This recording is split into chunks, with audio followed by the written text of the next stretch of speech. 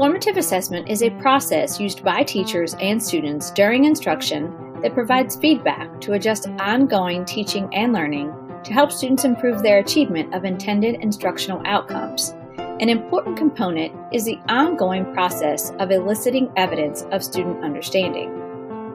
This quote from Dylan William reiterates the importance of assessment for learning. He states that assessment is the bridge between teaching and learning.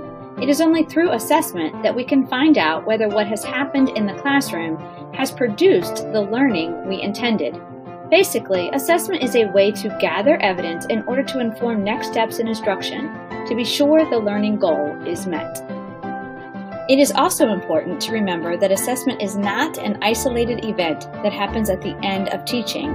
Rather, it is essential to gather evidence of understanding throughout the learning experience to identify the changes in understanding over time.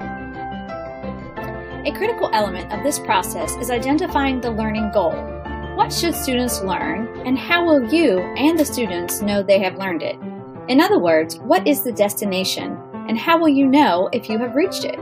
Within the WCPS Essential Curriculum, these can be identified in stages 1 and 2.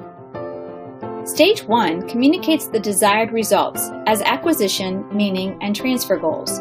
The meaning section provides a list of understandings and essential questions. These are helpful when identifying the learning goals for an upcoming instructional unit.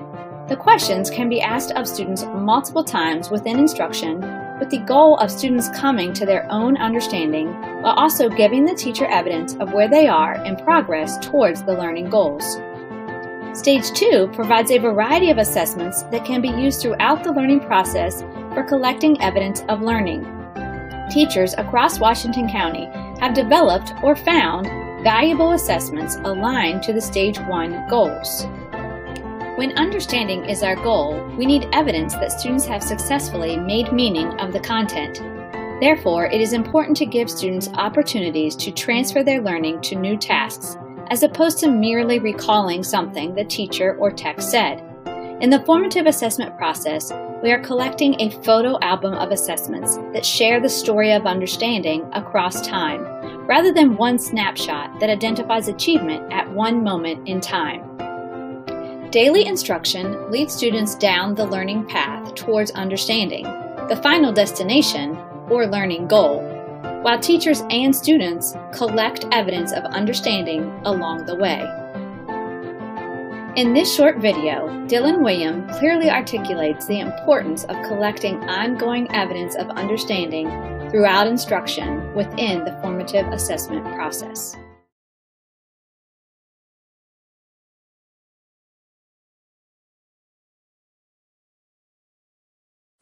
To me, formative assessment describes all those processes by which teachers and learners use information about student achievement to make adjustments to the student's learning that improve their achievement.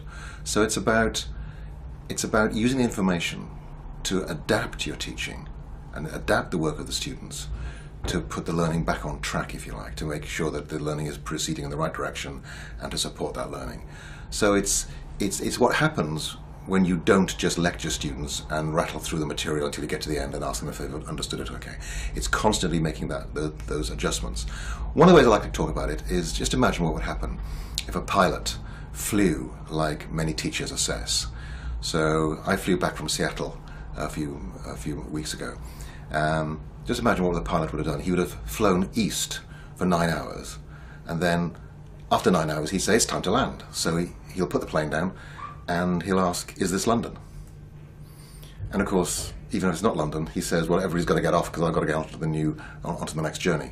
And that's exactly the way that we've assessed in the past. We teach students material, and at the end of that teaching, we find out if they've learned it or not. And if they haven't, we say, too bad, because we're on to the next unit. So what formative assessment does is encourages teachers to take constant readings about where students are, just in the same way that a pilot takes constant readings about their position. And if the learning isn't proceeding as you'd planned, then you make adjustments. That's the essence, to me, of formative assessment. So the reason I think that formative assessment is the right focus is because assessment is the bridge between teaching and learning. It's only through assessment of some kind that you know whether what has been taught has been learned. And that's why I think this focus on this assessment process, minute by minute and day by day, not at the end of a sequence of learning, minute and day by day, allows teachers to reflect on their practice and make small steps in improving that practice in a more powerful way than anything we've seen before.